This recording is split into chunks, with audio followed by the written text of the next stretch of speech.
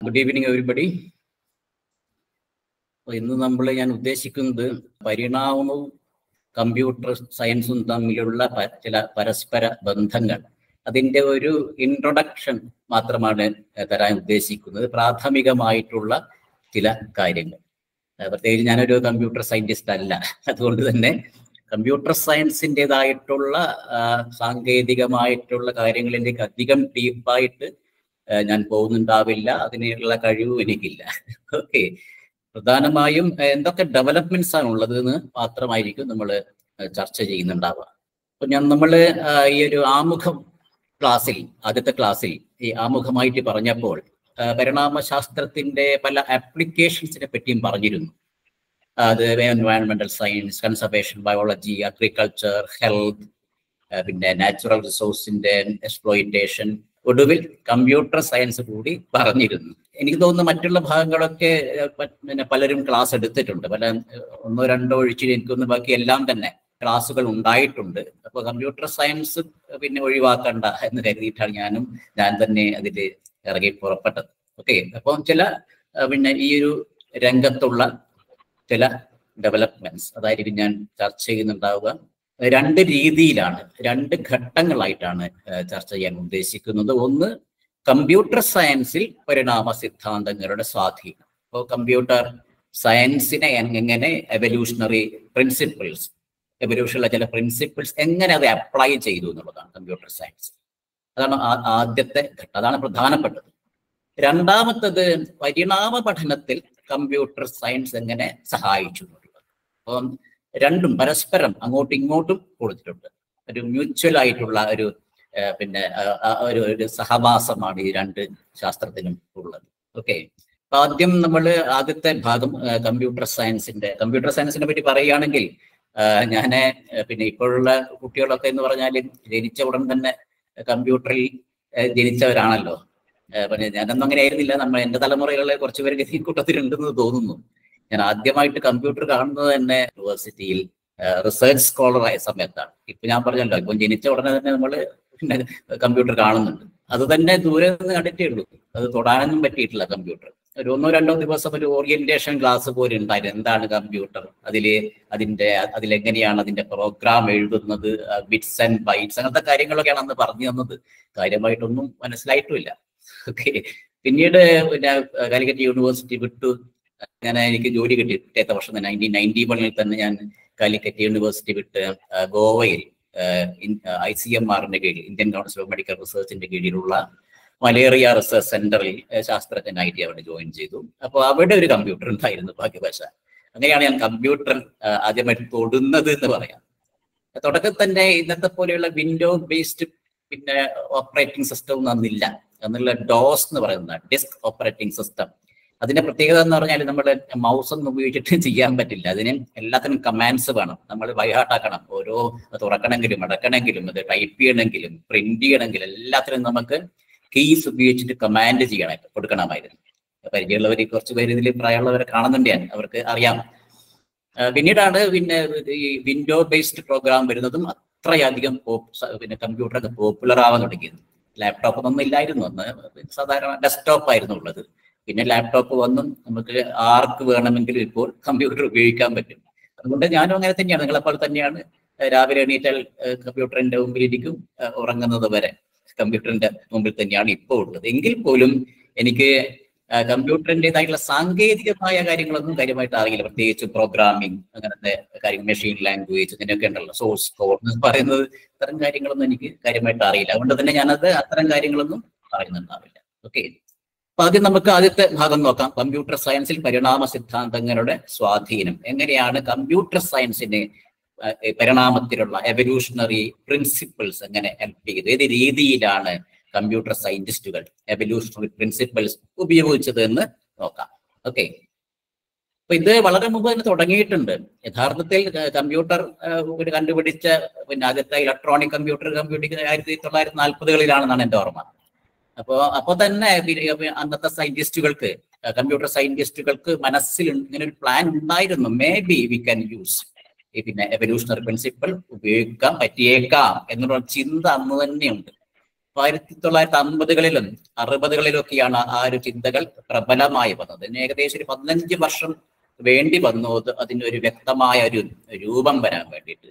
അങ്ങനെ ഒരു 10-15 വർഷം കൊണ്ട് ഒരു 3 ബ്രാഞ്ചസ് ഉണ്ടായത് ഈ എവല്യൂഷണറി കമ്പ്യൂട്ടേഷൻ എന്നാണ് പൊതുവായിട്ട് അതിനെ പറയുന്നത്. ഈ 3 ശാഖകൾ, ഒന്നിന്റെ പേര് പരിണാമ തന്ത്രങ്ങൾ, എവല്യൂഷണറി സ്ട്രാറ്റജീസ്. രണ്ടാമത്തത് എവല്യൂഷണറി പ്രോഗ്രാമിംഗ്. മൂന്നാമത്തത് ജനറ്റിക് ആൽഗരിതം. ഇതൊക്കെ എല്ലാം ഏകദേശം ഒന്ന് തന്നെയാണ്. പലരും പല പേര് കൊടുത്തു എന്ന് പറഞ്ഞാൽ എല്ലാത്തിലും ഉപയോഗിക്കുന്നത് ഡാർവിന്റെ ആ ഒരു സിദ്ധാന്തം തന്നെ. ഓക്കെ, ഇതെന്താണെന്ന് പറയാം. 1991 ആകുമ്പോഴേക്കും ഇതെല്ലാം കൂടി യോജിപ്പിച്ച് എവല്യൂഷണറി കമ്പ്യൂട്ടേഷൻ എന്നുള്ള ഒരു ബ്രാഞ്ചായിട്ട് മാറിയത്. ഇപ്പോൾ നമ്മൾ പൊതുവെ ചിലരൊക്കെ ഇപ്പോഴും പറയുന്നുണ്ട് ജനറ്റിക് ആൽഗോരിതം എന്ന് പറയുന്നുണ്ടെങ്കിൽ പോലും എല്ലാം ഒരു സിംഗിൾ അംബ്രല്ലയുടെ ഒരു കുടയ്ക്ക് കീഴിലാണ് ഇത് മൂന്നും ഉള്ളത്. ഓക്കെ, എന്താണ് അവർ ചെയ്യുന്നത്? ആൽഗരിതം എന്ന് പറഞ്ഞാൽ കമ്പ്യൂട്ടറിനെ പറ്റി പരിചയമുള്ളവർക്കൊക്കെ അറിയാമായിരിക്കും എന്താണ് ആൽഗരിതം എന്നുള്ളത്. ആൽഗരിതം എന്ന് പറഞ്ഞാൽ ഒരു എന്താ പറയേണ്ടത്, ഒരു നിർദ്ദേശങ്ങളാണ്, ഒരു ഗ്രൂപ്പ് ഓഫ് കമാൻഡ്സ്, എന്താ പറയാ, ഒരു പ്രശ്നം പരിഹരിക്കാനുള്ള നിർദ്ദേശങ്ങളുടെ ഒരു കൂട്ടം എന്ന് വേണമെങ്കിൽ ഇത് മലയാളത്തിൽ വളരെ ലളിതമായിട്ട് അതിനെ നമുക്ക് നിർവചിക്കാം. അപ്പൊ അതിന് സാധാരണ ഒരു പറയുന്ന ഒരു ഉദാഹരണമാണ് ഒരു റെസിപ്പി, ഒരു പാചകം ചെയ്യാനുള്ള ഒരു പാചകക്കുറിപ്പ്. അതൊരു തരം അൽഗരിതമാണ്. കമ്പ്യൂട്ടർ അൽഗരിതം ഇസ് ഡിഫറെന്റ്, പക്ഷെ അത് മനസ്സിലാക്കാൻ വേണ്ടിയിട്ടാണ് പറയുന്നത്. ഉദാഹരണത്തിന് ചോറ് വെക്കുന്നത്. അപ്പൊ ചോറ് പാചകം ചെയ്യുമ്പോൾ നമുക്കൊരു ഇൻസ്ട്രക്ഷൻ കിട്ടുന്നു. ഒട്ടും അറിയാത്ത ഒരാളാണ്, തീരെ അറിയില്ല ചോറ് വെക്കുന്നത്. അപ്പൊ അത് അവരോട് ഈ ഒരു പാചക വിധി നോക്കിയിട്ടാണല്ലോ, യൂട്യൂബിലൊക്കെ നോക്കിയിട്ടാണല്ലോ ഇപ്പോഴും നമ്മൾ അധികം കുക്കിംഗ് ഒക്കെ നടക്കുന്ന പരീക്ഷണങ്ങൾ അങ്ങനെയൊക്കെയാണല്ലോ. അപ്പൊ ഒരു പാത്രത്തിൽ ഒന്നാമത്തെ ഒരു നിർദ്ദേശം ഇതാണ്, സ്റ്റെപ്പ് ബൈ സ്റ്റെപ്പ് ആയിട്ടുള്ള ഒരു നിർദ്ദേശങ്ങളായിരിക്കും. പാത്രത്തിൽ വെള്ളം എടുക്കുക, വെള്ളം തിളക്കാൻ വെക്കുക, അരി കഴുകുക, വെള്ളം തിളക്കുമ്പോൾ അരി ഇടുക, വെന്താ വെള്ളം ഊറ്റുക. ഈ ഓർഡർ തന്നെ ആവണമെന്ന് നിർബന്ധമൊന്നുമില്ല. പല രീതിയിൽ ഇങ്ങോട്ട് അതിൽ തന്നെ അരി കഴുകുക, അല്ലെ, വെള്ളം തിളപ്പിച്ചാൽ മതി, എന്നൊക്കെ ചെയ്യാം. ഓക്കെ, അപ്പൊ അതിനെയാണ് ഒരു ഉദാഹരണമാണ് ഇത്. കമ്പ്യൂട്ടർ ലാംഗ്വേജ് ഉപയോഗിച്ചിട്ട് അവര് ആൽഗരിതംസ് ഉണ്ടാകുന്നത്. അപ്പൊ ഒരു സൊല്യൂഷനാണത്. ഒരു സൊല്യൂഷന് വേണ്ടി നമുക്ക് അത്തരത്തിലുള്ള ആൽഗരിതംസ് വേണം കമ്പ്യൂട്ടറിൽ. അപ്പൊ നമ്മൾ സാധാരണ ഒരു കമ്പ്യൂട്ടർ ചെയ്യുന്നത് അത് ഇൻപുട്ട് വേണം. എന്തെങ്കിലും ഒരു കമാൻഡ് കൊടുത്ത് ഇൻപുട്ട് കൊടുക്കുന്നു, അതിനെ അനലൈസ് ചെയ്യുന്നതാണ്. ചില സെറ്റ് റൂൾസ് ഉപയോഗിച്ചിട്ടാണ് ആൽഗരിതമാണ് അതിനെ പ്രോസസ് ചെയ്യുന്നത്. പിന്നീട് നമുക്കതിന്റെ റിസൾട്ട് കിട്ടുന്നു, പ്രോസസ്സ്. ഇതാണല്ലോ ലളിതമായിട്ട് പറയുകയാണ് കമ്പ്യൂട്ടർ നടക്കുന്നത്. അപ്പൊ ഇതിൽ എന്താണ് ഈ എവല്യൂഷണറി കമ്പ്യൂട്ടേഷനും ആക്ച്വലി ഒരു ആൽഗരിതമാണ്. ശരിക്കും ഒരു ആൽഗരിതം പ്രത്യേക തരത്തിലുള്ള എവല്യൂഷന്റെ പ്രിൻസിപ്പിൾസ് ഉപയോഗിച്ച് ഉണ്ടാക്കിയിട്ടുള്ള ഒരു തരം പ്രോഗ്രാം അല്ലെങ്കിൽ അൽഗരിതം എന്ന് വേണമെങ്കിൽ പറയാം. ഓക്കെ, പരിണാമ സിദ്ധാന്തത്തിന്റെ പ്രധാനപ്പെട്ട 2 പ്രിൻസിപ്പിൾസ് ആണ് ഇവര് ഈ എവല്യൂഷണറി കമ്പ്യൂട്ടേഷനിൽ ഉപയോഗിക്കുന്നത്. ഒന്ന് മ്യൂട്ടേഷൻ തന്നെ, ഉൽപരിവർത്തനം, മലയാളത്തിൽ കൊടുത്തു എന്ന് മാത്രം, മ്യൂട്ടേഷൻ ആണ്. രണ്ടാമത്തേത് പ്രകൃതി നിർദ്ധാരണം അല്ലെങ്കിൽ നാച്ചുറൽ സിലക്ഷൻ. ഇത് രണ്ടുമാണ് അതിൽ. ഈ 2 പ്രിൻസിപ്പിൾസ് ആണ് ഇതിൽ ഉപയോഗിക്കുന്നത്.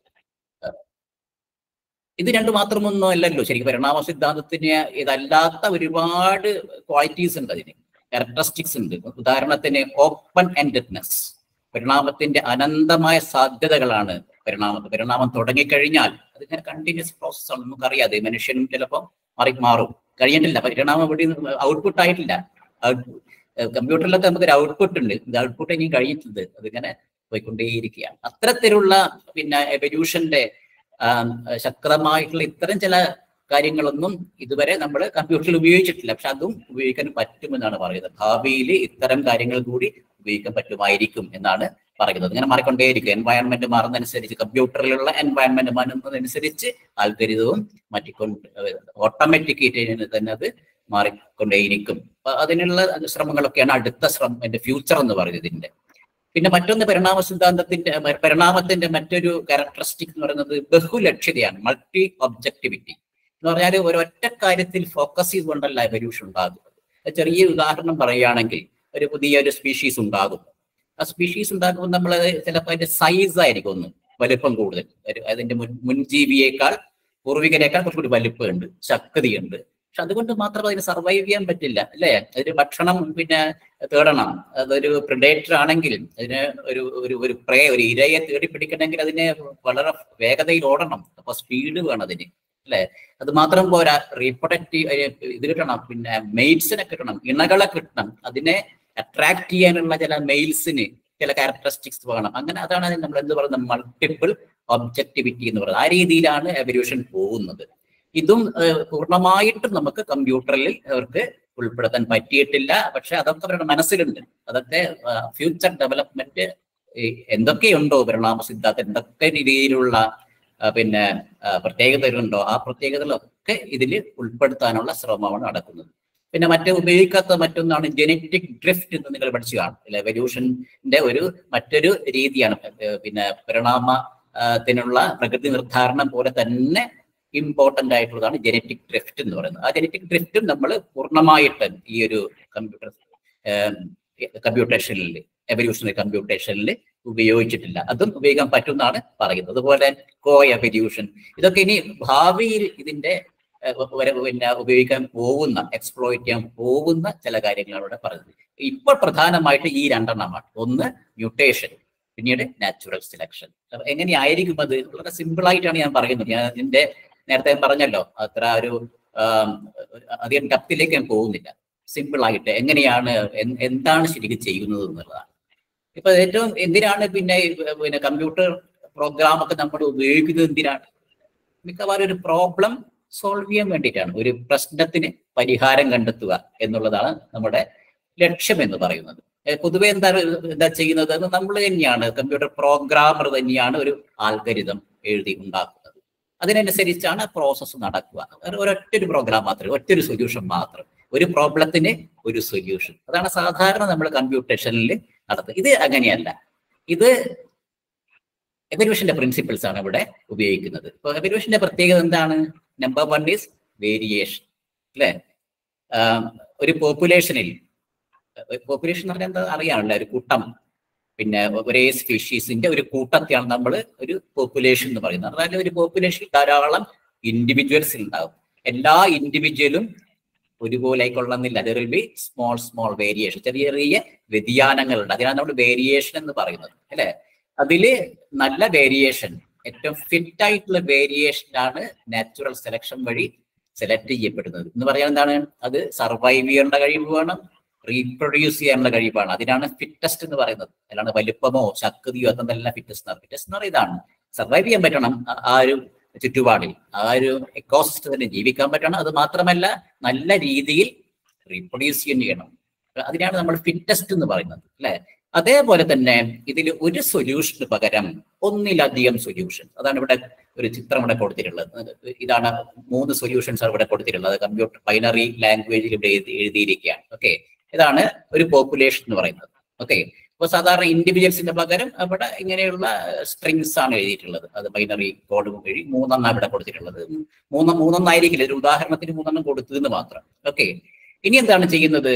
ഇതിൽ നിന്നും ഏറ്റവും നല്ലതൊന്ന് സെലക്ട് ചെയ്യും കൂട്ടത്തിലുള്ള. ഓക്കെ, ഇതിനെ സെലക്ട് ചെയ്ത് അപ്പോൾ അടുത്ത ഘട്ടത്തിലെത്തും. അത് 2 രീതിയിൽ പിന്നെ ഇങ്ങനെ സെലക്ട് ചെയ്ത് കഴിഞ്ഞാൽ പിന്നെ 2 തരം പ്രോസസ്സിന് ഇതിന് വിധേയമാകാം. എന്തൊക്കെയാണ്? ഒന്ന്, മ്യൂട്ടേഷൻ ഉണ്ടാകാം. മ്യൂട്ടേഷൻ ഇവിടെ ഈ ആദ്യത്തതിൽ ഒരു റെഡ് കളർ കൊടുത്താണ്. ആദ്യം ഫസ്റ്റ് റെഡ് കൊടുത്തിട്ടുണ്ട്. അപ്പൊ അത് മാറി അവിടെ മ്യൂട്ടേറ്റ് ചെയ്തു. ഇവിടെ 1-2 മ്യൂട്ടേറ്റ് ചെയ്ത് കാണുന്നുണ്ട്. ഒരു മ്യൂട്ടേഷൻ സംഭവിക്കുന്നു. ഈ ഒരു മ്യൂട്ടേഷൻ ചെയ്യണമെങ്കിൽ അതിനുള്ളൊരു പ്രോഗ്രാം ഉണ്ടാവും. ഓപ്പറേറ്റർ എന്നാ പറയാം.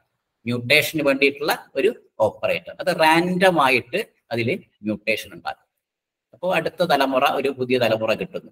അതല്ലെങ്കിൽ ഇത് 2 കൂടി റീകോമ്പിനേഷൻ ആവാം. ക്രോസിംഗ് ഓവർ, ജെനറ്റിക്സ് നടക്കുന്ന ക്രോമസോമുകൾ തമ്മിൽ ക്രോസിംഗ് ഓവർ നടക്കുന്നത് പോലെ ക്രോസിംഗ് ഓവർ എന്ന് പറഞ്ഞാൽ അങ്ങോട്ടും ഇങ്ങോട്ടും കൈമാറുക. ചില പാർട്സ് കൈമാറി പുതിയ 2 കോമ്പിനേഷൻ. അങ്ങനെ 2 രീതിയിലും ചേഞ്ച് ഉണ്ടാവാം. ഓക്കെ, അങ്ങനെ ഓരോ തലമുറയിലും ഇങ്ങനെ ചേഞ്ച് വന്ന് അവസാനം നമുക്ക് ഏറ്റവും നല്ല ഒരു സൊല്യൂഷൻ കിട്ടും. ഓക്കെ, അപ്പൊ ഇത് ക്വാളിറ്റി കൺട്രോൾ ഉണ്ട്. ഇത് വെറുതെ അങ്ങ് പിന്നെ ജനറേഷൻ ആഫ്റ്റർ ജനറേഷൻ ഉണ്ടായാൽ മാത്രം പോരാ.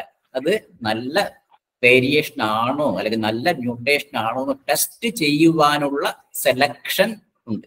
ഓക്കെ, അതിനുള്ള പിന്നെ ഓപ്പറേറ്റർ ഉണ്ട്, സെലക്ഷൻ ഓപ്പറേറ്റർ ഉണ്ട്. ഓപ്പറേറ്റർ എന്ന് പറഞ്ഞാൽ എന്താണ്? കമ്പ്യൂട്ടർ സയൻസിൽ ഓപ്പറേറ്റർ എന്ന് പറഞ്ഞാൽ നമ്മൾ ആ ഒരു ആക്ഷന് വേണ്ടിയിട്ടുള്ള ആ ഒരു പിന്നെ അതിനെയാണ് നമ്മൾ ഓപ്പറേറ്റർ എന്ന് പറയുന്നത്. ഫോർ എക്സാമ്പിൾ അരിത്തമെറ്റിക് ഓപ്പറേറ്റർ, അത് പിന്നെ മൾട്ടിപ്ലിക്കേഷൻ, അഡീഷൻ, അല്ലെ, ഗുണനം, ഹരണം, സങ്കരണം, അതൊക്കെയാണ് നമ്മൾ അരിത്തമെറ്റിക് എന്ന് പറയുന്നത്. അതുപോലെയുള്ള ഒരു ഓപ്പറേറ്റർ ആണ് ഈ രണ്ട് ഓപ്പറേറ്റർ. ഒന്ന് സെലക്ഷൻ ഓപ്പറേറ്റർ ഉണ്ട്, അതുപോലെ മ്യൂട്ടേഷൻ ഓപ്പറേറ്റർ ഉണ്ട്. ഓക്കെ, അങ്ങനെയാണ് ഗ്രാജുവൽ ആയിട്ട് തലമുറ കഴിയുന്നതോറും ഇങ്ങനെ ആദ്യം ഉണ്ടാക്കിയ ആ ഒരു സെറ്റ് ഓഫ് സൊല്യൂഷൻസിൽ നിന്നും ഏതെങ്കിലും നല്ലൊരു പിന്നെ നല്ലൊരു പുതിയ സൊല്യൂഷൻ ഉണ്ടായി വരികയാണ്. അതൊക്കെ ഓട്ടോമേഷൻ ആയിട്ടാണ്. ആദ്യം ഫസ്റ്റ് ഒരു കമ്പ്യൂട്ടർ പ്രോഗ്രാമർ ആയിരിക്കും അത് ഉണ്ടാക്കിയിട്ടുണ്ടാവുക.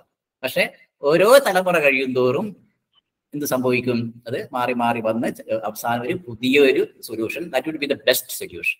ഓക്കെ, അപ്പൊ ഇതാണ് ഇതിന്റെ ബേസിക് പ്രിൻസിപ്പിൾ എന്ന് പറയുന്നത്, എവല്യൂഷണറി കമ്പ്യൂട്ടേഷന്റെ പ്രിൻസിപ്പിൾ. ഇതിൽ മനസ്സിലാകുന്നുണ്ടെങ്കിൽ ചോദിക്കാം. അത് തന്നെ വീണ്ടും ഇവിടെ സെയിം തന്നെയാണ് ഇവിടെ കൊടുത്തിട്ടുള്ളത്. ആദ്യം ഇനിഷ്യേഷന് വേണ്ടി നമുക്ക് ഇനിഷ്യേറ്റ് ഒരു കുറച്ച് പോപ്പുലേഷൻ കൊടുക്കണം, ഉണ്ടാക്കി കൊടുക്കണം. പിന്നീടാണ് അത് പിന്നെ വേരിയേഷനൊക്കെ മ്യൂട്ടേഷനൊക്കെ ഉണ്ടായിട്ട് ഒടുവിൽ finally you are getting very the best, ഏറ്റവും നല്ല ഒരു സൊല്യൂഷൻ നിങ്ങൾക്ക് കിട്ടും. ഇതാണ് അത് ഏറ്റവും ലളിതമായിട്ട് പറഞ്ഞാൽ. ഇതിനെ കമ്പ്യൂട്ടർ ഭാഷയിലൊക്കെ പറഞ്ഞു കഴിഞ്ഞാൽ വളരെ കോംപ്ലിക്കേറ്റഡ് ആണ്. അത് നിങ്ങൾക്ക് മനസ്സിലാക്കി, എനിക്കും വായിച്ചിട്ട് മനസ്സിലായിട്ടില്ല ശരിയായിട്ട്. അതുകൊണ്ടാണ് ഞാനത് ആ ഒരു ലാംഗ്വേജിലേക്ക് ഞാൻ പോകുന്നില്ല. ഒരു ബയോളജിക്കാരന്റെ ലാംഗ്വേജിലാണ് ഞാൻ പറഞ്ഞത്. ഇതൊക്കെ അത് തന്നെയാണ് വീണ്ടും അത് പറഞ്ഞു നോക്കുന്നത്. ഓക്കെ, ഇതാണ് നേരത്തെ പറഞ്ഞ ഈ ഓപ്പറേറ്റേഴ്സ്. പ്രധാനപ്പെട്ട 3 പിന്നെ ഓപ്പറേറ്റേഴ്സ് ഉണ്ട്. ഒന്ന് മ്യൂട്ടേഷൻ ഓപ്പറേറ്റർ ആണ്, മ്യൂട്ടേഷൻ ഉണ്ടാക്കുന്നത്. മ്യൂട്ടേഷൻ അറിയാലോ, ചേഞ്ചസ് ഉണ്ടാക്കുന്നത്, ജനറ്റിക് മ്യൂട്ടേഷൻ ഉണ്ടാക്കുന്ന പോലെ. രണ്ടാമത്തത് പിന്നെ ക്രോസ് ഓവർ ആണ്, ക്രോസിംഗ് ഓവർ. പക്ഷെ ക്രോസ് ഓവർ അധികം ഉപയോഗിക്കാറില്ല. കാര്യമായിട്ട് ഉപയോഗിക്കാറുള്ളത് മ്യൂട്ടേഷനാണ്. കാരണം ഒരു പാരന്റേ ഉള്ളൂ ഇതിന്, അല്ലേ? നമ്മുടെ സാധാരണ പിന്നെ ഒരു ബയോളജിക്കൽ ഒരു കണ്ടസ്റ്റ് നോക്കിക്കഴിഞ്ഞാൽ 2 പാരന്റ്സ് ഉണ്ടാവും, അല്ലെ? അച്ഛനും ഉണ്ട്, അമ്മയും ഉണ്ട്. അപ്പൊ അവര് തമ്മിൽ മീറ്റിംഗ് നടക്കുന്നു. മിക്സ്ഡ് ആയിട്ടുള്ള ഒരു ജീനോമാണ് കിട്ടുന്നത്, അല്ലെ? ഒരു ക്രോമസോം അച്ഛനിൽ നിന്ന് കിട്ടും, ഒരു ക്രോമസോം അമ്മയിൽ നിന്ന് കിട്ടും. 2 ക്രോമസോം ഉണ്ട്. ഓക്കെ, അത് തമ്മിൽ മിയോസിന്റെ സമയത്ത് പിന്നെ എന്താ സംഭവിക്കുന്നത്? അങ്ങോട്ടും ഇങ്ങോട്ടും കെട്ടുപിണയുന്നു. ഈ ക്രോമസോമുകൾ പരസ്പരം കെട്ടുപിണഞ്ഞ് ഓരോ കഷണം അങ്ങോട്ടും ഇങ്ങോട്ടും കൈമാറുന്നു. അതിനാണ് നമ്മൾ ക്രോസ് ഓവർ അല്ലെങ്കിൽ റീകോമ്പിനേഷൻ എന്ന് പറയുന്നത്. ആരെങ്കിലും ജനറ്റിക്സ് പഠിപ്പിച്ചിട്ടുണ്ടാവുമെന്ന് വിചാരിക്കുന്നു. അപ്പൊ അത് ഇതിൽ അങ്ങനെ അധികം വരുന്നില്ല. കാരണം ഇത് ഒറ്റ പാരന്റേ ഉള്ളൂ, അച്ഛൻ മാത്രമേ ഉള്ളൂ, അല്ലെ? ഒരു പാരന്റ് മാത്രമേ ഉള്ളൂ. പിന്നീടാണത് സെലക്ഷൻ. അപ്പോൾ ഇത്രയാണ് ഓപ്പറേറ്റേഴ്സ് ഇതിൽ ഉള്ളത്. ഒരുപാട് ഉദാഹരണങ്ങളുണ്ട് ഈ ഒരു പിന്നെ എവല്യൂഷണറി കമ്പ്യൂട്ടേഷൻ ഉപയോഗിച്ചിട്ടുള്ള അതിന്റെ ആപ്ലിക്കേഷൻ. ചില ആപ്ലിക്കേഷൻസ് മാത്രമാണ് ഇവിടെ കൊടുത്തിട്ടുള്ളത്. ഒന്ന് സിമുലേറ്റിംഗ്, ഇതൊക്കെ മലയാളത്തിൽ എഴുതാൻ ബുദ്ധിമുട്ടാണ്, അതുകൊണ്ടാണ് ഞാൻ ഇംഗ്ലീഷ് തന്നെ അവിടെ എഴുതിയത്. കൃഷിയിൽ നമ്മൾ ഉപയോഗിക്കുന്നത്, പ്രത്യേകിച്ചും recipes for growth, recipes four agriculture, വളങ്ങളുടെ components. എന്തൊക്കെ കമ്പോണൻസ്? ഏറ്റവും നല്ല ഒരു കോമ്പിനേഷൻ ഓഫ് കമ്പോണൻസ്. ഓക്കെ, അത് ഏറ്റവും കൂടുതൽ വളർച്ച കിട്ടാൻ പിന്നെ സഹായിക്കുന്ന തരത്തിലുള്ള ഒരു വളം ഉണ്ടാക്കുക. അത് ചിലപ്പോൾ നമ്മൾ മനുഷ്യന്റെ ബുദ്ധി ഉപയോഗിച്ച് ചെയ്താൽ നമുക്ക് അത്രയും നല്ലത് ചിലപ്പോൾ കിട്ടില്ല. കാരണം ഒരുപാട് ഫാക്ടേഴ്സ് ഒക്കെ അതിൽ അനലൈസ് ചെയ്തിട്ട് വേണം അങ്ങനെ ഒരു പിന്നെ പ്രോഡക്റ്റ് ഉണ്ടാക്കാൻ വേണ്ടിയിട്ടുള്ളത്. അത് ഈ ഒരു എവല്യൂഷണറി കമ്പ്യൂട്ടേഷൻ ഉപയോഗിച്ചിട്ട് ഉണ്ടാക്കിയിട്ടുണ്ട്. ഇതൊക്കെ ഇതുവരെ നടന്ന കാര്യങ്ങളാണ്, ഇവിടെ എക്സാമ്പിൾസ് ഉള്ളതാണ് ഇവിടെ കൊടുത്തിട്ടുള്ളത്. രണ്ടാമത്തത് മരുന്നുണ്ടാക്കുന്നു, designing improve treatment four diseases and injuries. മൂന്നാമത്തത് റോബോട്ടിക്സിൽ ഉപയോഗിച്ചിട്ടുണ്ട്, പ്രത്യേകിച്ചും റോബോട്ട്സിന്റെ ചലനം, മൂവ്മെന്റ്, ഇതൊക്കെ.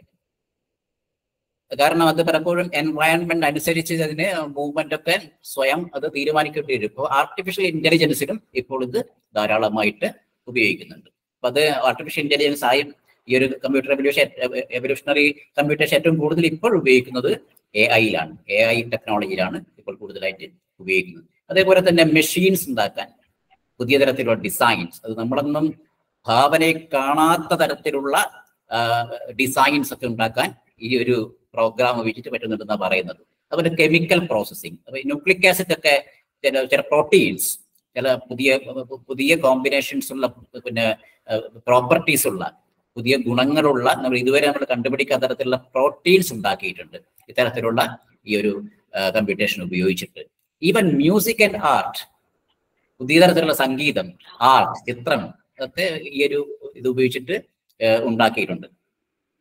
പിന്നീട് കമ്പ്യൂട്ടർ സോഫ്റ്റ്വെയർ, പ്രത്യേകിച്ചും ഡീബഗ്ഗിങ്, നമ്മുടെ കമ്പ്യൂട്ടർ വൈറസിനെ ഒഴിവാക്കുക, അങ്ങനത്തെ കാര്യത്തിനൊക്കെ ഇത് ഉപയോഗിച്ചിട്ടുണ്ട്. ഇതിന്റെ ചില അഡ്വാൻറ്റേജസും പിന്നെ ചില ഡ്രോബാക്സും. അതാണ് നേട്ടങ്ങളും കോട്ടങ്ങളും എന്നുള്ള, അത് അത്ര ശരിയല്ല, അത് നേട്ടങ്ങളും കോട്ടങ്ങളും എന്ന് കൊടുത്തത്. Advantages and some short Cummings എന്നാണ് ഞാൻ ഇതിൽ ഉദ്ദേശിച്ചത്. ഓക്കെ, അപ്പം ഇതില് ഷോർട്ട് കമ്മിങ്സ് എന്ന് ഉദ്ദേശിച്ചത് നമ്മൾ നാച്ചുറൽ എവല്യൂഷനുമായിട്ട് കമ്പയർ ചെയ്യുമ്പോൾ. കാരണം കമ്പ്യൂട്ടർ സയൻസ് നമുക്ക് 100% പ്രകൃതിയിൽ നടക്കുന്ന പരിണാമത്തിന്റെ എല്ലാ സത്തയും എടുത്ത് ഉപയോഗിക്കാൻ പറ്റിയിട്ടില്ല. ആ ഒരു വ്യത്യാസം മാത്രമേ ഉള്ളൂ. അല്ലെങ്കിൽ കമ്പയർ ടു നോർമൽ കമ്പ്യൂട്ടിങ്, സാധാരണ കമ്പ്യൂട്ടിങ്ങിനെ ആയിട്ട് കമ്പയർ ചെയ്യുമ്പോൾ വളരെ അഡ്വാൻസ്ഡ് തന്നെയാണ്. പക്ഷെ അത് നാച്ചുറൽ എവല്യൂഷനുമായിട്ട് കമ്പയർ ചെയ്യുമ്പം അത് ആ ഒരു ലെവൽ ഇനിയും എത്തിയിട്ടില്ല. എവിടെയൊക്കെയാണ് ഇനി എത്തേണ്ടതെന്നാണ് ഇവിടെ പറയുന്നത്. അപ്പോൾ ഇതിന്റെ ഏറ്റവും വലിയ ഗുണം എന്ന് പറഞ്ഞാൽ creative and innovative problem solving. നമ്മളെ ഒരു ഹ്യൂമൻ ബ്രെയിൻ ഉപയോഗിച്ചിട്ട് കണ്ടുപിടിക്കാൻ പറ്റാത്ത തരത്തിലുള്ള സങ്കീർണമായ പ്രശ്നങ്ങൾക്ക് വളരെ ഇഫക്റ്റീവായിട്ടുള്ള സൊല്യൂഷൻസ് പിന്നെ കണ്ടുപിടിക്കാൻ ഇത് സഹായിക്കുന്നുണ്ട്. അതേപോലെ തന്നെ optimisation, design and modelling of computer program, പുതിയ കമ്പ്യൂട്ടർ പ്രോഗ്രാംസ് ഡെവലപ്പ് ചെയ്യാൻ ഇത് സഹായിക്കുന്നുണ്ട്. Machines, autonomous machines that can adapt to their environment. ഞാൻ റോബോട്ട്സിന്റെ കാര്യമൊക്കെ പറഞ്ഞു. അത് ചിലപ്പോൾ അത് നമ്മൾ ആദ്യം തന്നെ ഉണ്ടാക്കി കൊടുത്ത ആ ഒരു അൽഗോരിതം ഉപയോഗിച്ച് കഴിഞ്ഞാൽ പുതിയൊരു എൻവയൺമെന്റ് വരുന്ന സമയത്ത് അതിന് ഫങ്ഷൻ ചെയ്യാൻ പറ്റിയെന്ന് വരില്ല. അപ്പൊ ആ ഒരു എൻവയൺമെന്റിനനുസരിച്ച്, ആ ഒരു സ്റ്റിമുലസ് അനുസരിച്ച് മാറ്റേണ്ടി വരും, അതിന്റെ അൽഗോരിതം ചേഞ്ച് ചെയ്യേണ്ടി വരും. അപ്പൊ അതിനൊക്കെ ഇതിന് പിന്നെ ആർട്ടിഫിഷ്യൽ ഇന്റലിജൻസിൽ ഇത് വളരെയധികം സഹായമായിരിക്കും. പിന്നെ നമുക്കിനി എത്തിപ്പെടാൻ പറ്റാത്ത ചില കാര്യങ്ങളാണ് ഈ കോട്ടങ്ങൾ എന്ന് പറയുന്നത് കൊണ്ട് ഞാൻ ഉദ്ദേശിച്ചത്. പ്രധാനമായിട്ടും അതിന്റെ അത്രയധികം ഫ്ലെക്സിബിൾ അല്ല. നമ്മളെ നാച്ചുറൽ പ്രോസസ് ഒരിക്കലും ഫ്ലെക്സിബിൾ ആയിരിക്കില്ലല്ലോ. അതാണ് ഒന്നാമത്തത്. രണ്ടാമത്തത് evolve neural networks. Neural networks എന്ന് പറഞ്ഞാൽ നമ്മുടെ ബ്രെയിനിൽ എങ്ങനെയാണോ ന്യൂറോണുകൾ, നാഡികൾ പരസ്പരം ഘടിപ്പിച്ചിട്ടുള്ളത്, അതേപോലെ തന്നെ കമ്പ്യൂട്ടറിലെ പല നോഡുകളിൽ ഇങ്ങനെ കണക്ട് ചെയ്യുന്നുണ്ട്. അത് ന്യൂറൽ നെറ്റ്വർക്ക് തന്നെ പറയാം. ആർട്ടിഫിഷ്യൽ ന്യൂറൽ നെറ്റ്വർക്ക് ആണ് പോലും ആ ഒരു പ്രിൻസിപ്പിൾ ഉപയോഗിച്ചിട്ടാണ്, നമ്മുടെ ബ്രെയിനിന്റെ ആ ഒരു പ്രിൻസിപ്പിൾ ഉപയോഗിച്ചിട്ടാണ് ചെയ്തിട്ടുള്ളത്. അതൊന്നും പക്ഷെ ആരും ഒരു ബ്രെയിനിന്റെ ആ ഒരു കോംപ്ലക്സിറ്റിയിലൊന്നും ഇതുവരെ എത്തിയിട്ടില്ല. ഓക്കെ, പിന്നെ സൈബർ ഡിഫൻസ് സിസ്റ്റംസ്, ഞാൻ നേരത്തെ പറഞ്ഞല്ലോ, viruses, debugging, anti viral programmes ഒക്കെ, അതൊന്നും നമ്മുടെ ഒരു ഇമ്മ്യൂണിറ്റി, പിന്നെ നാച്ചുറൽ ഇമ്മ്യൂണിറ്റിയുടെ ഒരു ലെവലിലൊന്നും ഇതായാലും എത്തിയിട്ട് അത്ര കോംപ്ലക്സ് അതിലേക്കൊന്നും എത്തിയിട്ടില്ല. അതേപോലെ തന്നെ നമ്മുടെ ബ്രെയിൻ ഉപയോഗിച്ച് റീസണിങ്, അതൊന്നും അത്രയും ലെവലിലൊന്നും ഇനി എത്തിയിട്ടില്ല. എന്ന് പറഞ്ഞാൽ ഒരുപാട് ഇംപ്രൂവ് ചെയ്യാനുണ്ട് എന്നർത്ഥം. ഇത് നാച്ചുറൽ റിവല്യൂഷന്റെ, പ്രകൃതിയിൽ നടക്കുന്ന പരിണാമത്തിന്റെ ചില അംശങ്ങൾ മാത്രമേ അതിനിപ്പോൾ അത് സ്വാംശീകരിക്കാൻ പറ്റിയിട്ടുള്ളൂ. പക്ഷെ ഇനി ഒരുപാട് ഇംപ്രൂവ്മെന്റിനുള്ള സാധ്യതയുണ്ട്. അപ്പോൾ ഇത് വളരെ ആക്റ്റീവായിട്ട് റിസർച്ച് നടക്കുന്ന ഒരു മേഖലയാണ്. ഇനി ഒരുപാട് ഡെവലപ്മെന്റ് വരും. ഇപ്പോഴില്ല എന്ന് വിചാരിച്ചിട്ട് അത് വരില്ല എന്നല്ല, അതും വന്നുകൊണ്ടേയിരിക്കും. ഇത് ഉപയോഗിച്ചിട്ട് നടത്തിയ ഒന്ന് രണ്ട് കണ്ടുപിടുത്തങ്ങൾ മാത്രം പറയാം. ഈ ഒരു എവല്യൂഷണറി കമ്പ്യൂട്ടേഷൻ ഉപയോഗിച്ചിട്ടുണ്ട്. അതിന്റെ ഒന്ന് ഇതാണ്, low cost thin film photo voltaic technologies. നമ്മുടെ സൗരോർജ പാനലുകൾ ഉണ്ടാക്കാനുള്ള highly efficient light trapping structures that exhibited more than a 3-fold increase over a classic limit and achieved efficiency levels far beyond the reach of intuitive designs. അപ്പോൾ ഈ ഒരു കമ്പ്യൂട്ടേഷനിൽ, evolutionary computation ഉപയോഗിച്ച് ഉണ്ടാക്കിയ ഈ ഒരു വോൾട്ടായിക്, ഫോട്ടോ വോൾട്ടായിക് സെൽ, അതിന്റെ thin ഫിലിമാണ്, വളരെ കട്ടി കുറഞ്ഞ ഫിലിമാണത്. അതിന്റെ പിന്നെ കഴിവ് എന്ന് പറയുന്നത് സാധാരണ നമ്മൾ മനുഷ്യരുടെ ബുദ്ധി ഉപയോഗിച്ചുണ്ടാക്കിയ ആ ഡിസൈൻസിനേക്കാളും 3-4 മടങ്ങ് എഫിഷ്യന്റ് ആയിട്ടുള്ള ഫോട്ടോവോൾട്ടൈക് ടെക്നോളജിയാണ് ഇത് ഉപയോഗിച്ചിട്ട് കണ്ടെത്തിയിട്ടുള്ളത്. മറ്റൊന്ന് നാസ അവരുടെ സ്പേസ് ക്രാഫ്റ്റിൽ ഉപയോഗിച്ചതാണ്. ഒരു തരത്തിലുള്ള ആന്റിനയാണ്, അത് എക്സ്പാൻഡ് ആന്റിന എന്ന് പറയുന്നത്. ഈ ഇവർ ഓൾറെഡി അത് സ്ഥാപിച്ചു കഴിഞ്ഞു. ഇത് പിന്നെ ഒരു സ്പേസ് ക്രാഫ്റ്റിൽ S25 എന്ന് പറയുന്ന ഒരു സ്പേസ് ക്രാഫ്റ്റിൽ ആ ഒരു ആന്റിന ഉപയോഗിച്ചിട്ടുണ്ട്. ആ ആന്റിനയുടെ പ്രത്യേകത എന്ന് പറഞ്ഞാൽ അതിന്റെ ഡിസൈൻ എന്ന് പറയുന്നത് നമുക്ക് സങ്കല്പിക്കാൻ കഴിയാത്ത രീതിയിലുള്ള ഒരു ഡിസൈൻ ആണ് അത്രേ. അത് നമ്മുടെ മനുഷ്യരുടെ ബുദ്ധി ഉപയോഗിച്ച് കഴിഞ്ഞാൽ അങ്ങനെ ഒരു ഡിസൈൻ ഒരിക്കലും നമ്മൾ സങ്കല്പിക്കില്ല. ഒരു ഭാവനയെ കാണാത്ത തരത്തിലുള്ള വളരെ എഫിഷ്യന്റ് ആയിട്ടുള്ള ഒരു ആന്റിനയാണ് ഈ ഒരു പ്രോഗ്രാം ഉപയോഗിച്ചിട്ട് എവല്യൂഷണറി കമ്പ്യൂട്ടേഷൻ ഉപയോഗിച്ചിട്ട് അവർ ഉണ്ടാക്കിയിട്ടുള്ളത്. അത് ഓൾറെഡി അത് യൂസ് ചെയ്ത് കഴിഞ്ഞു. അത് അപ്പൊ ഇനിയും 1-2 ഉദാഹരണം മാത്രം പറഞ്ഞു എന്ന് മാത്രം. ഓക്കെ, ഇപ്പൊ നേരത്തെ ഞാൻ പറഞ്ഞു 1940s 50s തന്നെ ഇത് തുടങ്ങിക്കഴിഞ്ഞു. അത് ആദ്യം ഇമിറ്റേറ്റ് ചെയ്തത് നമ്മുടെ നാച്ചുറൽ എവല്യൂഷൻ, വെറ്റ് വെയർ എന്നറിയാം, വെറ്റ് വെയർ ഇൻ വൈബോ. അപ്പോ സാധാരണ പരിണാമത്തിന്റെ ആ സിദ്ധാന്തം അതിൽ കണ്ടിട്ടാണ് ഇത് പഠിച്ചത്. പിന്നീട് അത് 20th സെഞ്ചുറി ആകുമ്പോഴേക്കും സോഫ്റ്റ്വെയറുകൾ ഉപയോഗിക്കാൻ തുടങ്ങി, കമ്പ്യൂട്ടർ പ്രോഗ്രാംസിൽ ഉപയോഗിക്കാൻ തുടങ്ങി 20ാം നൂറ്റാണ്ടിൽ. പക്ഷെ ഇപ്പോഴത് എന്താ പറയേണ്ടത്, ഹാർഡ്വെയർ മെറ്റീരിയൽസ് ഉണ്ടാക്കാൻ തുടങ്ങി.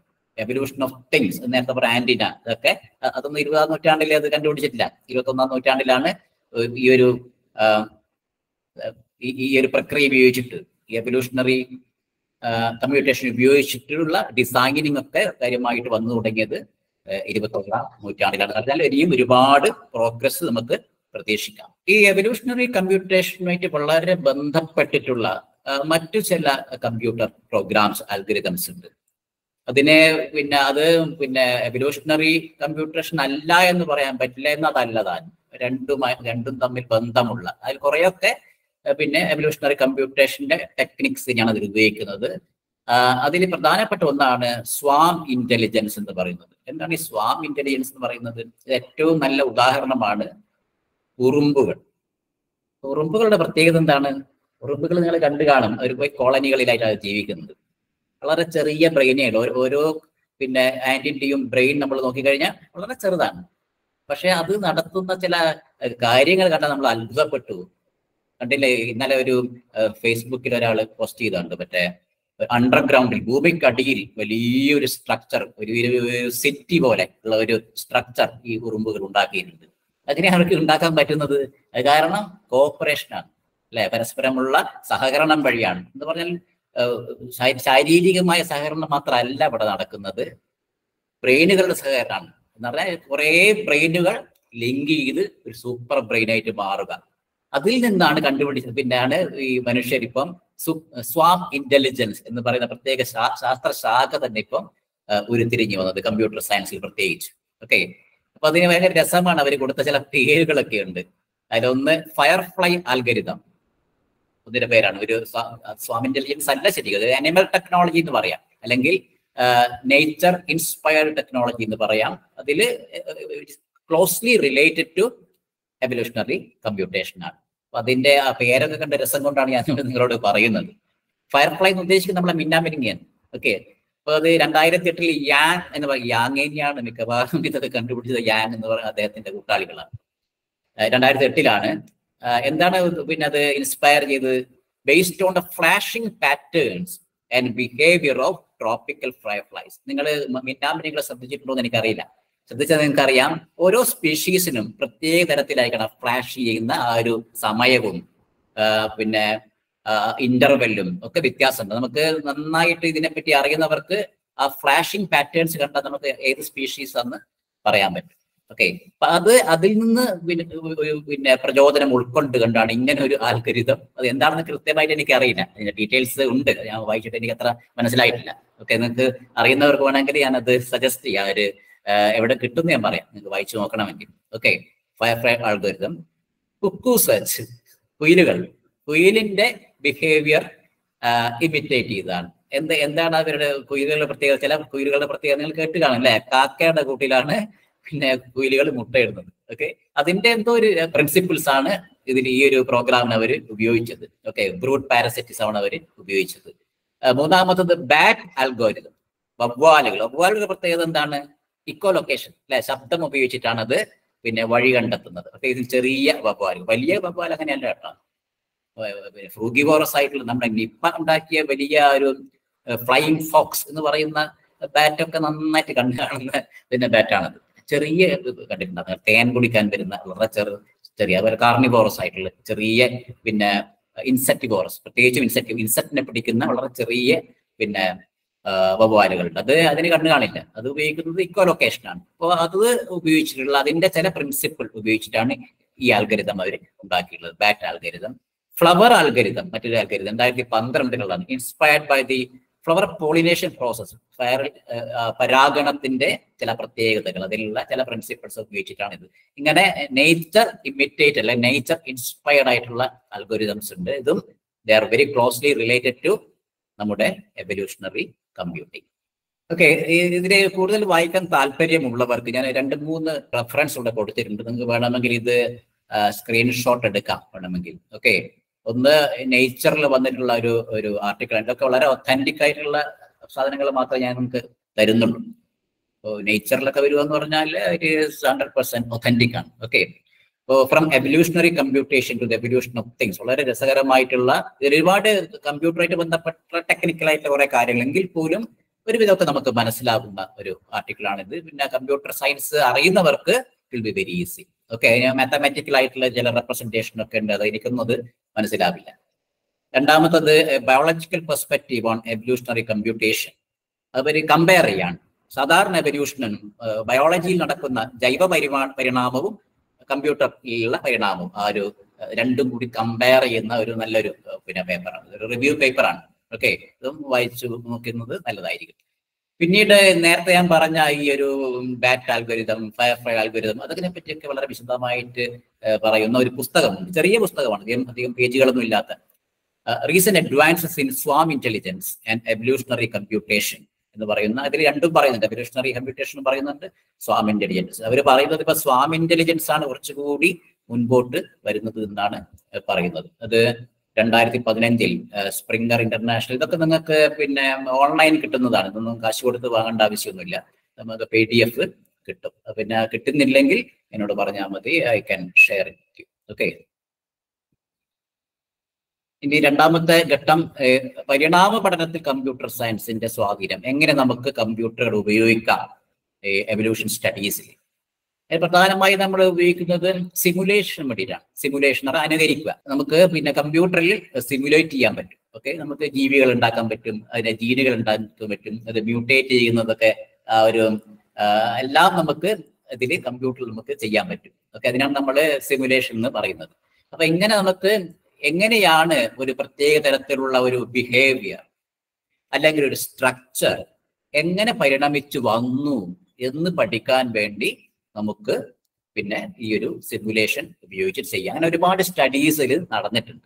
അത് മാത്രമല്ല, നമുക്ക് കഴിഞ്ഞ കാര്യങ്ങൾ പറയാൻ പറ്റും, ഇനി വരാൻ പോകുന്നതും പറയാൻ പറ്റും. എന്തൊക്കെയായിരിക്കും, ഏത് തരത്തിലുള്ള പരിണാമമായിരിക്കാം ഇന്ന പിന്നെ സിറ്റുവേഷൻസ് ഒക്കെ ആണെങ്കിൽ എങ്ങനെയായിരിക്കും അടുത്ത ഘട്ടം എന്തായിരിക്കും, അത് പ്രഡിക്റ്റ് ചെയ്യാനും ഇത്തരത്തിലുള്ള കമ്പ്യൂട്ടർ സിമുലേഷൻ ചില പ്രോഗ്രാംസ് ഞാൻ പരിചയപ്പെടുത്താം ഉപയോഗിച്ച് നമുക്ക് ചെയ്യാൻ പറ്റും. ഓക്കെ, അപ്പൊ അതില് ഇതൊക്കെ തന്നെയാണ് പിന്നെ ഒരു എവല്യൂഷനിൽ നടക്കുന്ന എല്ലാ കാര്യങ്ങളും നമ്മളിത് കമ്പ്യൂട്ടറിൽ നേരത്തെ പറഞ്ഞ പോലെ മ്യൂട്ടേഷൻ, ഇൻഹെറിറ്റൻസ്, സെലക്ഷൻ, ഇതൊക്കെ നമുക്ക് ഈ ഒരു സിമുലേറ്റ് ചെയ്യാൻ കഴിയും. കാരണം എവല്യൂഷൻ എന്ന് പറയുന്നത് വളരെ സങ്കീർണമായ ഒരു പ്രക്രിയയാണ്. ഫോർ എക്സാമ്പിൾ, ഒരു സ്പീഷീസ് ഒരു സ്ഥലത്ത് എക്സിസ്റ്റ് ചെയ്യണമെങ്കിൽ, സർവൈവ് ചെയ്യണമെങ്കിൽ ഒരുപാട് ഫാക്ടേഴ്സ് അനുകൂലമായിട്ട് വരണം. അത് ഒന്ന്, അതിന്റെ ബയോട്ടിക് എൻവയൺമെന്റ്, ചുറ്റുമുട്ടുള്ള അജൈവമായ ആ ഒരു പ്രകൃതിയുമായിട്ടുള്ള അങ്ങോട്ടും ഇങ്ങോട്ടും എന്താ പറയേണ്ടത് ഇന്ററാക്ഷൻ നടക്കുന്നുണ്ട്, മറ്റു സ്പീഷീസുമായിട്ട് ഇന്ററാക്ഷൻ നടക്കുന്നുണ്ട്. അങ്ങനെ ഒരുപാട് വലിയ ഒരു ഡാറ്റയാണുള്ളത്. ഈ ഡാറ്റ മുഴുവൻ നമ്മളെ ബ്രെയിൻ ഉപയോഗിച്ചിട്ട് നമുക്ക് അനലൈസ് ചെയ്യാൻ വലിയ ബുദ്ധിമുട്ടായിരിക്കും. അത് കമ്പ്യൂട്ടർ നമ്മളെ സഹായിക്കും അത് അനലൈസ് ചെയ്യാൻ വേണ്ടിയിട്ട്. അതാണ് ശരിക്കും ചെയ്യുന്നത്, ഈ ഒരു പ്രോഗ്രാംസിലൊക്കെ ചെയ്യുന്നത് അതാണ്. അപ്പൊ നമുക്ക് വളരെ പെട്ടെന്ന് തന്നെ നമുക്ക് റിസൾട്ട് കിട്ടും. അല്ലെങ്കിൽ നമ്മൾ ഇങ്ങനെ കൂട്ടിയും കഴിക്കുകയൊക്കെ ചെയ്ത് വർഷങ്ങൾക്ക് പിടിക്കും നമ്മൾ ഇതൊക്കെ അനലൈസ് ചെയ്ത് കൊണ്ടുവരണമെങ്കിൽ. അത് പക്ഷെ നമുക്ക് കമ്പ്യൂട്ടറിൽ വളരെ പ്രോഗ്രാമിംഗ് നടത്തി വളരെ പെട്ടെന്ന് തന്നെ നമുക്കിത് ചെയ്യാൻ പറ്റും. അതിന് ഇത് പിന്നെ സംഭവ്യമാണ് എന്നതിന് തെളിവുകളുണ്ട്. നമുക്ക് ഒരുപാട് പിന്നെ പഠനങ്ങൾ നടന്നിട്ടുണ്ട്. ഒരു ഉദാഹരണം മാത്രം പറയാം, ഇത് 2-3 ഉദാഹരണം പിന്നെയും പറയുന്നുണ്ട്. ഒരു പ്രത്യേക ബിഹേവിയറിന്, സ്വഭാവ ഗുണം എങ്ങനെയാണ് പരിണമിച്ചു വന്നത് എന്നുള്ളത്. അതിന് ഒരു കൂട്ടം ശാസ്ത്രജ്ഞർ പിന്നെ ഉദാഹരണമായിട്ട് എടുത്തത് ഹൈനാസ്, കഴുതപ്പുലികൾ. കെനിയയിലുള്ള ഹൈനാസിനെയാണ് അവരെടുത്തത്. ഹൈനയിൽ എങ്ങനെയാണ് ഒരു പ്രത്യേക തരത്തിലുള്ള വേട്ടയാടൽ സ്വഭാവം ഉണ്ടായത് എന്ന് അവര് പഠിച്ചു. അതിന് അവര് ചെയ്തത് 25 കൊല്ലത്തെ ഡാറ്റകൾ കളക്ട് ചെയ്തു. പക്ഷെ അവർക്കത് ആ ഡാറ്റ വെച്ചിട്ട് അവർക്കൊന്നും ചെയ്യാനൊന്നും പറ്റിയില്ല, അവർക്കത് കണ്ടുപിടിക്കാനൊന്നും പറ്റിയില്ല. അപ്പൊ അവരെന്ത് ചെയ്തതെന്ന് വെച്ചാല് ആർട്ടിഫിഷ്യൽ സിമുലേഷൻ വഴി 1000 മാനുകളെയും 150 ഹൈനാസിന് കമ്പ്യൂട്ടറിന്റെ ഉള്ളിൽ ആണ് ആർട്ടിഫിഷ്യൽ ഹൈനാസൻ ആർട്ടിഫിഷ്യൽ ബേസ് അവര് ഉണ്ടാക്കി. എന്നിട്ട് ഈ ഒരു പ്രോഗ്രാം ഉപയോഗിച്ചിട്ട് അവർ ചെയ്തു. അങ്ങനെ അവര് കണ്ടുപിടിച്ച് എങ്ങനെയാണ് ആ ബിഹേവിയർ, എങ്ങനെയാണ് അത് ഇവോൾവ് ചെയ്ത് വന്നത് എന്നുള്ളത് അവർ കണ്ടുപിടിച്ചത്. ഇത് പബ്ലിഷ് ചെയ്ത പേപ്പറാണിത്. മറ്റൊരു 1-2 പ്രോഗ്രാംസ് ആണ് ഈ ഒരു എവല്യൂഷൻ സിമുലേഷൻ വേണ്ടി ഉപയോഗിക്കുന്ന 2 പ്രോഗ്രാംസ് മാത്രം ഞാൻ പരിചയപ്പെടുത്താം. ഒന്നിന്റെ പേര് ഇവോൾവ്, ഇവോൾവ് ആണ്. A means artificial evolve. ഇത് ഉപയോഗിച്ചത് എവല്യൂഷൻ ഓഫ് ജീനോം റിഡക്ഷൻ. എന്താണ് ജീനോം എന്ന് പറഞ്ഞാൽ അറിയാമല്ലോ അല്ലെ? ഒരു ജീവിയിലുള്ള മൊത്തം ജനിതക പദാർത്ഥങ്ങൾ, ഇതിനാണ് നമ്മൾ ജീനോം എന്ന് പറയുന്നത്. മൊത്തം പ്രത്യേകിച്ച് ഒരു സെല്ലിലുള്ള ഒരു ജീനോം എന്ന് പറഞ്ഞാൽ ഒരു മൾട്ടി സെല്ലുലാർ ഓർഗാനിസംസ് ആണെങ്കിൽ ഒരു സെല്ലിലുള്ള, അല്ലെങ്കിൽ ബാക്ടീരിയ പോലുള്ള ഏകകോശ ജീവിയാണെങ്കിൽ മൊത്തം എത്രത്തോളം അതിൽ എത്ര ജീനുകളുണ്ട്, അതാണ് നമ്മുടെ ജീനോം എന്ന് പറയുന്നത്. അപ്പോൾ ഒരു ബാക്ടീരിയയിൽ കണ്ടുവന്ന ഒരു പ്രത്യേകത എന്താന്ന് വെച്ചാൽ, ചില പ്രത്യേക സാഹചര്യങ്ങളിൽ, പ്രത്യേകിച്ചും എൻവയറൺമെന്റൽ പ്രഷർ കുറയുന്ന സമയത്ത്, സമ്മർദ്ദം കുറയുന്ന സമയത്ത് പരിണാമപരമായിട്ട് ഈ ബാക്ടീരിയകളുടെ ജീനോമിന്റെ വലുപ്പം കുറയുന്നു. എന്ന് പറഞ്ഞാൽ ചില ജീനുകളിലേക്ക് അതിനെ ഒഴിവാക്കി കഴിയും, അതിന്റെ കോംപ്ലക്സിറ്റി, സങ്കീർണത കുറയും. അപ്പൊ അത് പഠിക്കാൻ വേണ്ടിയിട്ടാണ് അവര് ഈ ഒരു പ്രോഗ്രാം അവര് ഉപയോഗിച്ചത്. ഓക്കെ, അപ്പോൾ അങ്ങനെ അവര് ചെയ്തു. അവര് എങ്ങനെയാണ് ആ ഒരു റിഡക്ഷൻ ഉണ്ടാകുന്നത് എന്നൊക്കെ ഈ ഒരു പ്രോഗ്രാം ഉപയോഗിച്ചിട്ട് ഇവര് കണ്ടുപിടിക്കുന്നത്. ഇവോൾ എന്നാണ് അതിന്റെ ആ ഒരു പ്രോഗ്രാമിന്റെ പേര്. അത് പബ്ലിഷ് ചെയ്ത അതൊരു റിസർച്ച് പേപ്പറാണ്. അത് in സിലിക്കോ experimental evolution, A tool to test evolutionary scenarios. ഈ ബെർണിസ് ബട്ടുട്ട്, ഡേവിഡ് പി പാസൻസ് വലിയ പേരുകളാണ്, കുറെ ആളുകളുണ്ട്. ഇവരാണ് ഇത് 2013 പബ്ലിഷ് ചെയ്ത ഒരു പേപ്പറാണ്. അത് ആർക്കെങ്കിലും പ്രത്യേക താല്പര്യം ഉണ്ടെങ്കിൽ നിങ്ങൾക്ക് ഇത് സ്ക്രീൻഷോട്ട് എടുക്കാം. അത് ഈ പേപ്പർ നിങ്ങൾക്ക് കിട്ടും, നിങ്ങൾക്ക് ഡൗൺലോഡ് ചെയ്യാൻ കിട്ടാവുന്നത്. അത് വളരെ വിശദമായിട്ട് ഞാനിത് വളരെ അതിന്റെ ഔട്ട്ലൈൻ മാത്രമേ ഇപ്പോൾ പറഞ്ഞിട്ടുള്ളൂ. അതിന്റെ ആവശ്യമേ ഉള്ളൂ എന്ന് തോന്നി, അതുകൊണ്ടാണ് ഞാനത് വിശദമായിട്ടത് പറയാത്തത്. മറ്റൊരു പ്രോഗ്രാമാണ് ആൻഡ് ഫാം. ആൻഡുമായിട്ട് ബന്ധപ്പെട്ടതാണ് അങ്ങനെ ഒരു പേര് കൊടുത്തത്, ആൻഡ് ഫാം. ഇത് ഉപയോഗിച്ചത് എവല്യൂഷൻ ഓഫ് കോഓപ്പറേറ്റീവ് ഫൊറാജിങ് ഇൻ ആൻഡ്സ്. ഉറുമ്പുകളുടെ പ്രത്യേകത എന്ന് പറഞ്ഞാൽ നിങ്ങൾക്കറിയാമല്ലോ, അതിന്റെ പല കാസ്റ്റ് സിസ്റ്റം ഉണ്ട് അല്ലെ? അതില് രാജാവും രാജ്ഞിയും ജോലിക്കാരൊക്കെ ഉണ്ട്, ശൂദ്രന്മാർ ഒക്കെ ഉണ്ടായിട്ട് വർക്കേഴ്സ് ഉണ്ട്. അപ്പൊ വർക്കേഴ്സ് ആണ് ഭക്ഷണം കൊണ്ടുവരുന്നത്. അത് അതിന്റെ രസം എന്താണെന്ന് പറഞ്ഞാൽ, ഭക്ഷണം തേടി പിടിക്കുന്നത് വർക്കേഴ്സ് ആണ്. പക്ഷെ അത് ഭക്ഷണം കൂട്ടിലെത്തുന്നത് വരെ എത്തുന്നില്ല. അത് ഭക്ഷണം കഴിക്കില്ല. ഭക്ഷണം കഴിച്ച് നേരെ തിരിച്ചത് ഇവിടെ വരും, കൂട്ടിലേക്ക് വരും. മറ്റേ എല്ലാ മെമ്പേഴ്സ്, അതിനുള്ളിലുള്ള മറ്റുള്ള അംഗങ്ങൾക്കും കൂടി വീതിച്ചു കൊടുക്കും. അല്ലാണ്ട് അതൊരിക്കലും സ്വന്തമായിട്ട് തിന്ന് തീർക്കില്ല. അത് കണ്ടു കാണല്ലോ, ഭക്ഷണം എടുത്ത് ഇങ്ങനെ പോകുന്നത് ചിലപ്പോൾ നിങ്ങൾ കണ്ടു കാണുന്നത്. അപ്പൊ ഇതെങ്ങനെ വന്നു എന്നുള്ള പഠിക്കാൻ വേണ്ടിയിട്ടായിരുന്നു. അതാണ് ഇത്തരത്തിലൊരു സഹകരണം എങ്ങനെ ഇവോൾവ് ചെയ്ത് വന്നു എന്നുള്ള പഠിക്കാനായിരുന്നു അവര് ഈ ഒരു പ്രോഗ്രാം ആൻഡ് ഫാം എന്നാണ് ഈ ഒരു പ്രോഗ്രാമിന്റെ പേര്. ഇങ്ങനെ ഒരുപാട് കമ്പ്യൂട്ടർ സിമുലേഷൻസ് ഉപയോഗിച്ചിട്ട് എവല്യൂഷന്റെ സ്റ്റഡീസ് നടക്കുന്നുണ്ട്.